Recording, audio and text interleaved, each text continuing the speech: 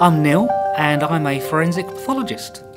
A forensic pathologist is a person who has trained as a doctor, then gone through pathology, then into forensic pathology, and trained to examine dead people to find out why they've died, and also to work for the coroner specifically for suspicious cases where special investigation is required for the purposes of the police or the justice system.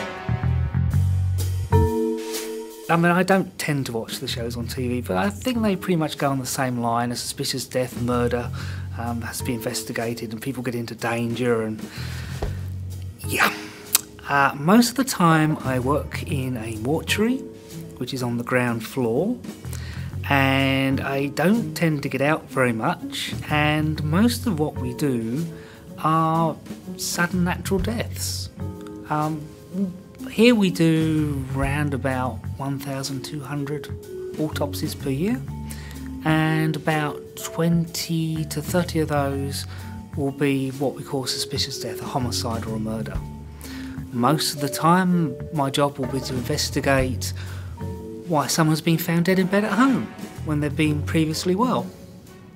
The minority of the work is the exciting stuff that you associate with the TV shows.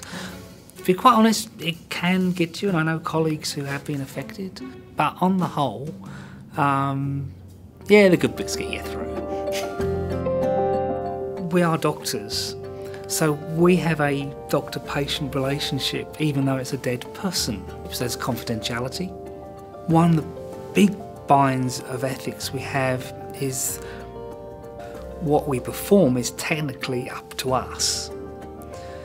But of course we're then doing that on someone who has no say in what we're doing.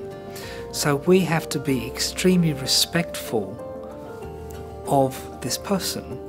It would be so easy to take advantage of a dead person, and we have to make sure that that does not occur. We have to be their guardians. And one of the things we are very strict on is that really bodies that come out of the mortuary, the end of the process, really should look at least as good and possibly if not better than before we started. I mean, the aim is really so that no one would know what's happened. And of course, this is the thing I haven't told you. There's only about 40 to 50 of us in Australia, and there's not very many of us in the whole world. It's a sort of niche job because you only need a limited number of us to do it. Forensic pathology is something where you take things apart and you don't have to put them back together again, so this is ideally suited for someone who loves to take things apart to find out how they worked, or in this case, of course, to find out why they stopped working. So yeah, I think that sort of suits me, really. Yeah.